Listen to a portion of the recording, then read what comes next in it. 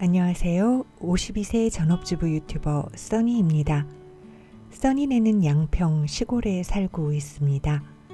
시골 주택에 살면 도심 아파트에 살 때와는 겨울을 맞이하는 느낌이 좀 다른데요.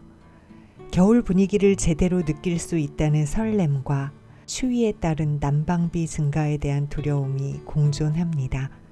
요즘 짓는 전원주택들은 난방 수준이 아파트와 같다던데 써니네 집은 옛날 지어진 집이라 난방이 무척 취약하거든요. 그래도 나름 이런저런 방법으로 난방비 절약하려 노력하면서도 그 난방비가 겨울 분위기 제대로 내는 비용이라고 느껴질 수 있을 만큼 겨울 낭만을 즐기려고 한답니다. 써니네 가족이 겨울을 즐기는 방법이 궁금하시다면 이 영상 끝까지 봐주세요.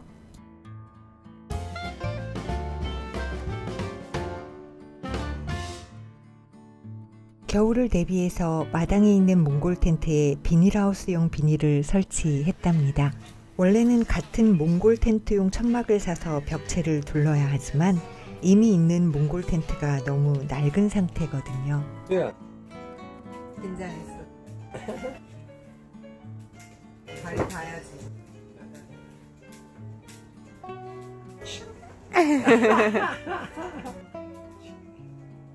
짧아. 멀어.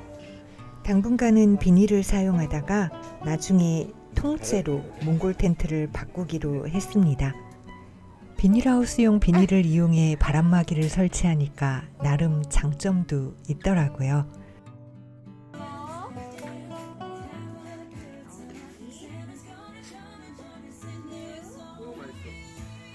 너무 맛있지? 존맛? 오 맛있어 가오리. 끝이야 끝. 하고 가오리. 끝이야 다 먹었어. 끝. 일단 몽골 텐트 벽체를 사는 것에 비해 비닐하우스용 비닐 가격이 현저히 싸고요. 아이 귀여워 우리 샬롯. 얘들이 자꾸 내 얘기하네.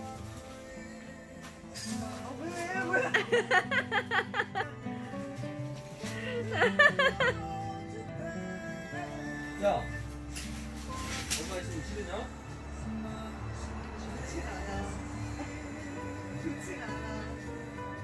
색이 없는 투명 비닐이라서 비닐 안에 있으면서 밖의 풍경을 즐길 수 있는 것이 좋습니다.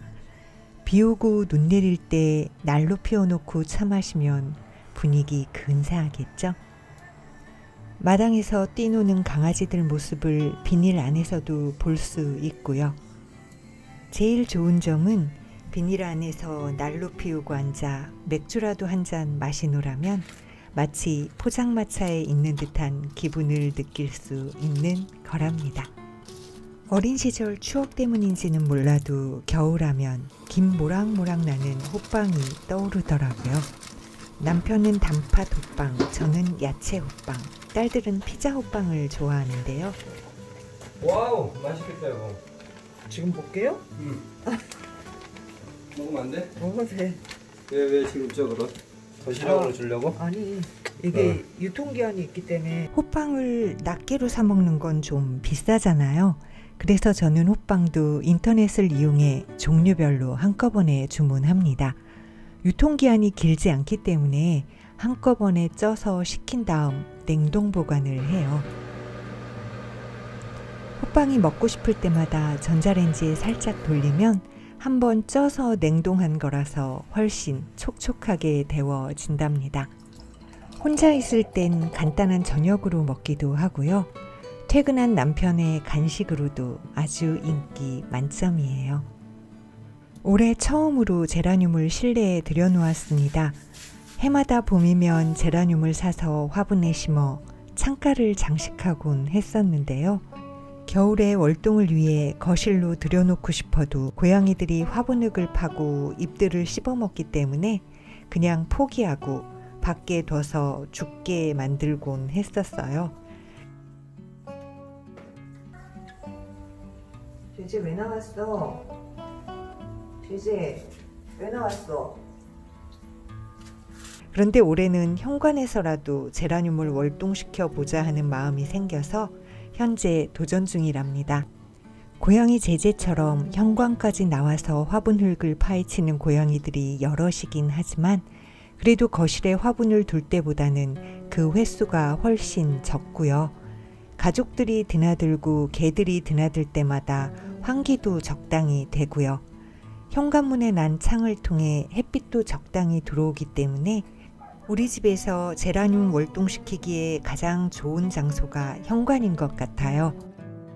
그리고 현관문에 방풍 커튼을 달아 현관의 온도를 올라가게 한 것도 겨울에 식물을 가꾸는 즐거움을 누리게 해준 꽤 멋진 선택이었다고 생각합니다.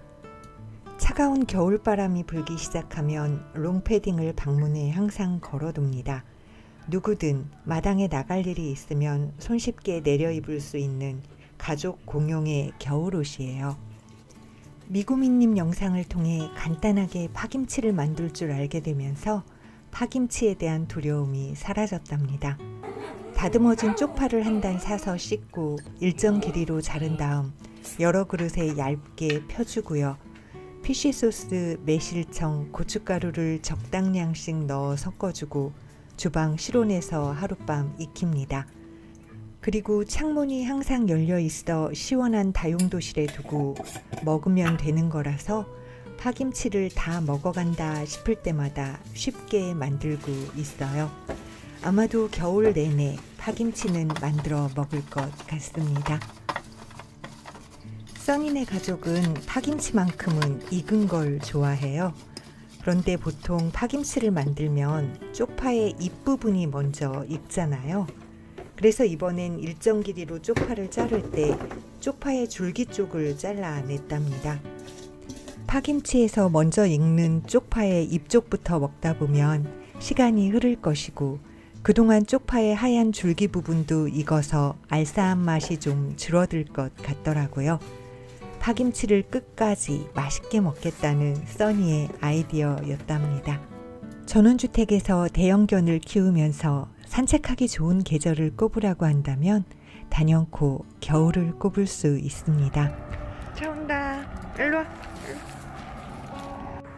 물론 봄, 가을이 날씨가 좋아서 기본적으로 산책하기 좋은 계절이긴 하지만 시골에 산다면 또 대형견이 있다면 겨울 산책의 묘미를 빼놓을 수 없답니다.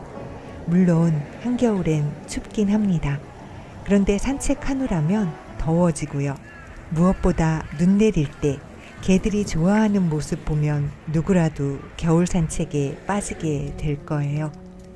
눈 덮인 시골길, 눈 덮인 운동장, 눈 덮인 산속에서 어린아이 마냥 좋아하는 개들의 모습.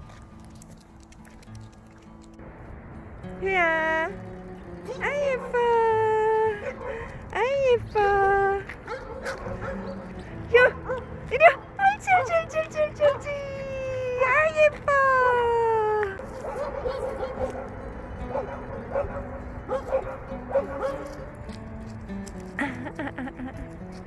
아이 예뻐.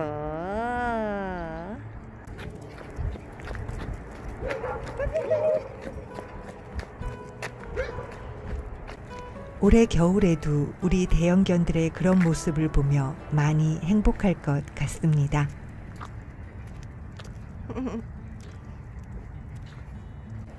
둘째 딸이 써니네 집 반려동물들의 모습을 담는 유튜브 채널을 운영하고 있어요. 채널 이름은 경기도 양평군 구마리인데요.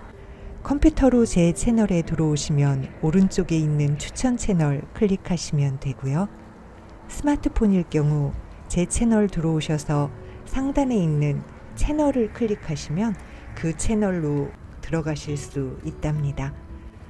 겨울 동안 써니네 가족들이 동물들과 어우러져 시골 생활 즐기는 모습을 써니네TV와 경기도 양평군 구마리 채널을 통해 공유하시기 바랍니다. 낙엽이 이불인 양 덮어져서 온기를 느낄 수 있는 곳엔 아직도 꽃들이 피어 있습니다. 써니네TV 채널도 여러분께 그런 온기를 나눠드릴 수 있는 곳이 될 수 있길 바래 봅니다. 시청해 주셔서 감사합니다. 저는 써니네TV의 써니였습니다. 구독은 무료입니다. 댓글들 맨 위에 제품들 구입처 링크 있습니다. 구독과 좋아요, 알림 설정 버튼을 꼭 눌러주세요.